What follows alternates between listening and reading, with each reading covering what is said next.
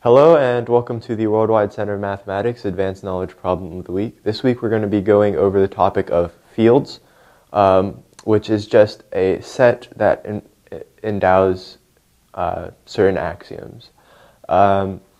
So we'll get into the axioms when we construct our set, when we construct our field from our set.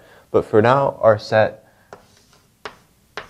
is just 0 and 1, and we have to construct a field that follows all of our axioms perfectly.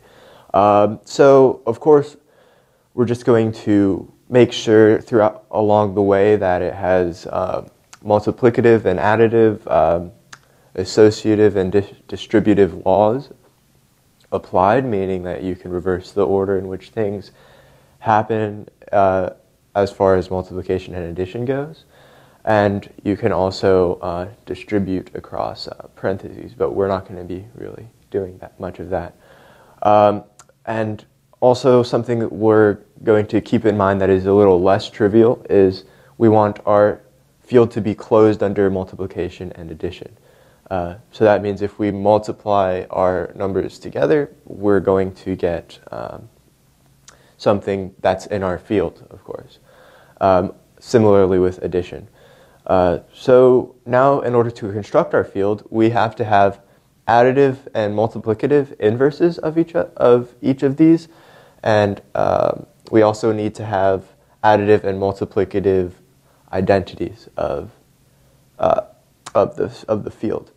So we're going to start with the additive inverse, which means that it's a number which we would add to an element in our field that will return 0. So easy for 0, we're just going to put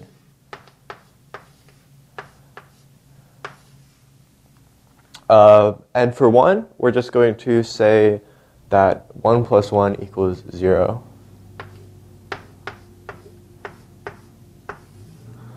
So this means that 1 is its own additive inverse, and which makes sense in our field because we want our number to have an additive inverse that is within the field that we can add and return something that is also within our field.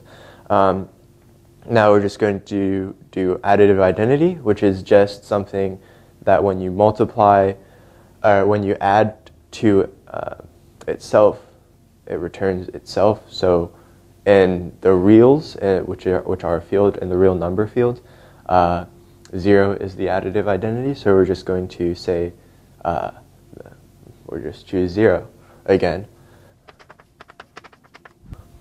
So those are the rules for our, these are basically all of our rules for addition.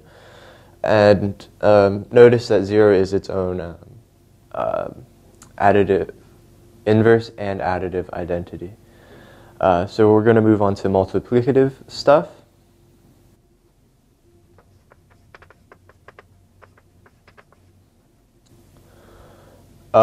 So we have multiplicative inverses and multiplicative identities, of course. And so,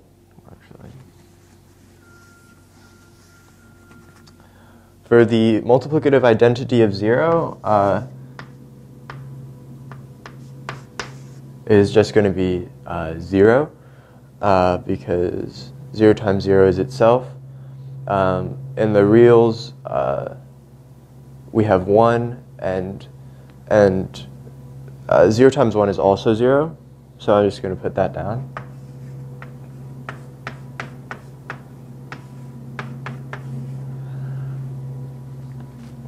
So we have our multiplicative identities for 0, or identity for 0, and I believe I made a mistake. But yeah, this 0 times 0 is actually its multiplicative inverse. So, right, yeah. And now we just need our multiplicative identity for 1.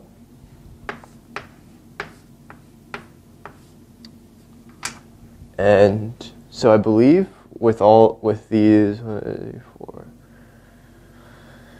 With these 6 rules, this is the entirety of the laws for this field, which can be constructed out of just 2 elements, 0 and 1. Thank you for watching this problem on field/set theory or real analysis or whatever topic. You can find a great book on rings, fields, and groups out on our website store. Find a link to that here. If you want more problems of the week or to subscribe to our YouTube channel, also links here. Of course, if you're on a mobile device, cards for all this can be found in links for all these can be found in a card up in the corner. Thank you for watching and have a good day.